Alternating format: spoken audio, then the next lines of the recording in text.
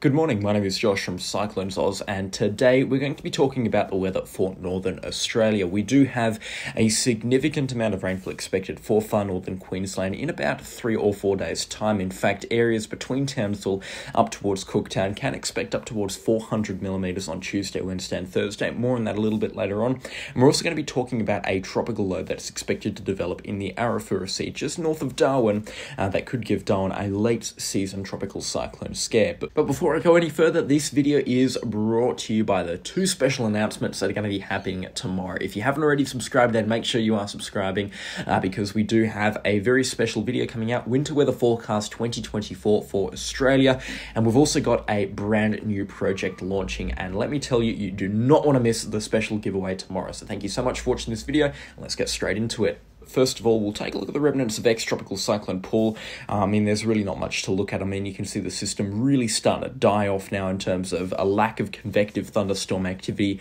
The remnants of the system are located here south of PNG and the Solomon Islands, and they'll continue to die off over the course of today. In fact, if you were to really zoom out and you didn't know what you were looking for in terms of tropical Cyclone Paul, you would have no idea where to look or where to spot it. It's actually this dying cluster of thunderstorms right here where the cursor point is. Much more thunderstorm activity towards the north. It has been completely flushed out by wind shear and dry air as we looked at yesterday, but don't be fooled, it still carries a little bit of energy, and tropical Cyclone Paul will be bringing said energy to the Queensland coastline over the next couple of days. Throughout the course of Saturday and Sunday, nothing crazy in terms of rainfall expected for far northern Queensland, especially for locations between Townsville and Hopevale. Keeping track of time on the bottom part of your screen as always, and then continuing through. In terms of rainfall accumulations, you're talking about greens and yellows being moderate falls, and then the oranges and the reds being heavy falls, and they don't really come onto the scene until probably about Tuesday, when this first big wave of moisture starts to collide with the Queensland coastline. Now, the Eastern Blue Earth model has never really called for a significant amount of rainfall. They're still calling for a little bit of rainfall here and there over the next 3 days, nothing crazy, but then as you get in towards the 5-day forecast period, you're starting to talk up towards 100 millimetres now in some locations. But it always has been the Access G3 model calling for a very significant amount of rainfall over the next sort of 4 to 6 days or so. And yet, from about Tuesday afternoon, this rainfall really does start to pick up. It peaks at around Wednesday afternoon by the looks of things before slowly starting to ease off from Thursday afternoon, but it looks like from about Wednesday 8 a.m. right through to Thursday 8 a.m. it is going to be very, very wet with frequent torrential downpours around Cannons, Innisfail, Tully, Cooktown and up towards the Daintree Rainforest, and maybe even up towards Lockhart River and Moomba as well in further northern Queensland, right up towards Weepra. So yeah, quite a lot of rainfall can be expected there, and in terms of accumulations over the next 5 days, expect up towards 250 millimetres, maybe 300 in certain locations. Looks like Woodgel will cut close to 300, and then outside of Innisfail, 2 to 250 millimetres can be expected, and that again jumps up a little bit further as you go into the 10-day forecast period on Friday. There will be a little bit more rainfall expected on Friday, and then I believe it does start to ease off for good through Saturday, Sunday, and then into Monday. Yeah, I'm not seeing anything crazy there, but yeah, it looks like maximum rainfall accumulations over the next 10 days just outside of Woodgel will approach 500 to 600 millimetres. Now, this is a much more reasonable forecast compared to what was presented to us yesterday from the Access G3, where up to 1.2 metres of rainfall was forecast. At this time, I'm only expecting 350 or 400 millimetres to be the roof. I still think 500 millimetres is quite bullish from the Access G3 forecast model, but I do still think that there will be a very significant amount of rainfall up in far northern Queensland starting from Tuesday evening and persisting right through to Friday morning. As I said, Wednesday 8 a.m. to Thursday 8 a.m. will be crunch time for the worst of the rainfall, but there will be some heavy showers outside of that. And you might notice that it has been pushed forward about a day from the forecast models. That it just tells me that they are pretty certain with this event happening. The remnants of Cyclone Paul will be colliding with the Queensland coastline probably around Tuesday, so that will be when that big moisture burst comes ashore. So yeah, we're really looking out for this moisture burst happening about then. And yes, some significant rainfall across the northern parts of Queensland as well. It's reciprocated amongst the other forecast models as well. I mean, there's no reason to doubt this sort of system happening because it is, again, forecast by the other forecast models, the GFS and the EasternBF as well. Very happy with the amount of rainfall that is expected. The excess always on the higher end, but I do feel like in this circumstance, they are going to be correct and there will be some location in far northern Queensland that gets 400 millimetres of rainfall. So I am following them in this video. Just my judgment saying that they will be correct at this time. Now, as promised, we've got to take a look at that tropical low for the Arafura Sea, but far north Queensland viewers, don't click off because there is still a chance that you do receive some impacts, especially those on the western side of the Cape York Peninsula.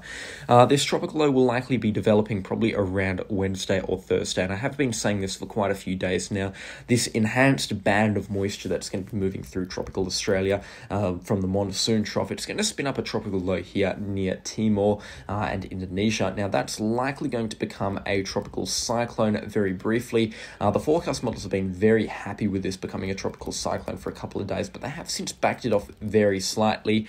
The Access G3 model calling for a tropical cyclone to go straight in towards Darwin, or a very strong tropical low close to cyclone status to go in towards Darwin. Oh, this is a GFS model rather. We should be taking a look at the Access G3 model because the Access G3 model still has this becoming a tropical cyclone, but I was thinking that was funny because I don't recall it going into Darwin from the initial forecast. But yeah, just playing the Access G3 model right back to Wednesday at this time, you can see significant rainfall is going to be drawn by this tropical low that's going to be developing just towards the east of Timor, on the southern, in the extreme eastern parts of Indonesia and near PNG. That's going to be developing quite slowly through Wednesday and Thursday, and there'll be the reason why there's going to be a lot of moisture colliding with the far north Queensland coastline. Papua New Guinea as well could receive a very significant amount of rainfall over the next week. So if you're one of the 1% of my viewers that's watching from PNG, just watch out for some pretty significant rainfall, especially Wednesday, Thursday, and Friday. But yeah, taking a look at this tropical cyclones formation, it really doesn't happen until about Friday, and that's when it gets fully disconnected from the inflow band that's going to be bringing all of that moisture, and it will likely become a much more independent and self-sustainable system about then, and it will start to develop probably by around next weekend, Saturday and into Sunday, becoming a fully fledged cyclone Sunday, and probably picking up the next name on the Australian naming list. So we've had a pretty good end to cyclone season 2024. In fact, it has gotten a little bit closer to average than what I thought. Cyclone Paul bumped our numbers up to, I believe, 6 cyclones for the season, so it actually hasn't been all that disappointing in terms of numbers, and I believe that this system will take us to number 7. So the season actually hasn't been all that flat, that's for sure. In terms of peak wind speeds for this tropical cyclone, probably expect no more than maybe 50 or 60 knots here, maybe Category 2 status at the absolute highest echelon here.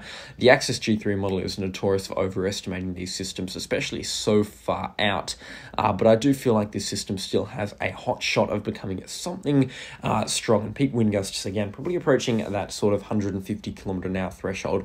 This tropical cyclone will likely be quite strong at peak intensity, but you're pushing really close into late April at this time here as we get later on into the forecast, so it is quite hard to tell what the conditions will be like for this system, if they'll be favourable or not.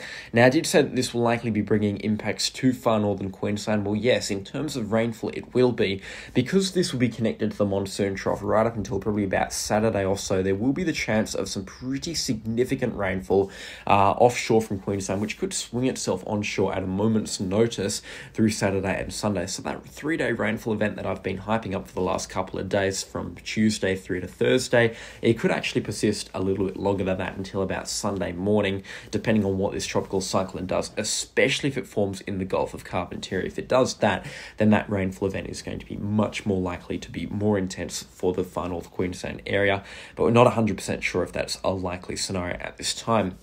And as I did talk about yesterday, the MJO is going to be favouring tropical cyclone activity for the South Pacific as well. It looks like 2 tropical cyclones, the first since, I believe, January, will likely be forming for Vanuatu and the Solomon Islands, and maybe even Fiji as well, probably later on into April, Saturday and Sunday, or next Saturday and Sunday, the 20th and the 21st respectively. So we'll have to be keeping an eye on the South Pacific because it looks like we've got some rumbles of activity there. In terms of other interesting weather happening across across Australia. Well, one thing that was very interesting is Perth broke its rain drought last night in a very unexpected band of thunderstorms that came through. Of course, I did highlight the fact that there were going to be some thunderstorms a couple of days ago, probably Friday or Saturday night, and they certainly did materialise and they did not disappoint. Here's a little bit of footage from yesterday. I was just finishing a workout and just take a look at the clouds that were coming in. I had not seen clouds like this for probably about 8 months or so, so it was a refreshing sight to see. And then driving out for dinner last night, it was pouring down and it was wet, let me tell you. Now, I know that maybe 15 millimeters seems like absolutely nothing, especially to the friends up in far northern Queensland, which have received close to 15,000 millimeters this year, it feels like, but still a very significant amount of rainfall, and totally blessed to have it. It was some great rainfall last night. Really did enjoy it, and it was very, very refreshing to see, that's for sure. The Bureau of Meteorology's radar forecasting, you know how they've got a 1 hour radar forecasting if you're using the app? Well, that was put to a test last night because the thunderstorms were stationary and its algorithm was using its typical moving in a southeasterly direction trajectory. That's what the algorithm and the AI was putting in. The thunderstorm forecast that the Bureau of Meteorology gave was very inaccurate, and it caught a lot of people off guard. I was getting notifications that storms were likely in my area from about 2 to 3 p.m. when they actually came around at around 6 p.m. And that's because if you are confused about why that happened, why your phone was getting lit up with notifications about thunderstorms in the area right through the afternoon when they actually didn't happen until the early evening, especially for those in the southern suburbs, where I am, that's because the algorithm that the Bureau of Meteorology uses to predict rainfall, it got the storms wrong because these systems were stationary, which is very unusual for Perth, but that's just the way that they were last night. Anyways, that is enough ramble on the Perth systems. I'd like to give a special shout out to the channel sponsors. Their names on screen right now. Their support really does mean a lot, and a special shout out to all of the subscribers as well. Make sure you're staying tuned for tomorrow, the special announcement tomorrow, and a very special video as well, the winter weather forecast 2024. I cannot wait to be releasing that. But yeah, that is all from me, and I'll catch you all in the next storm. Goodbye.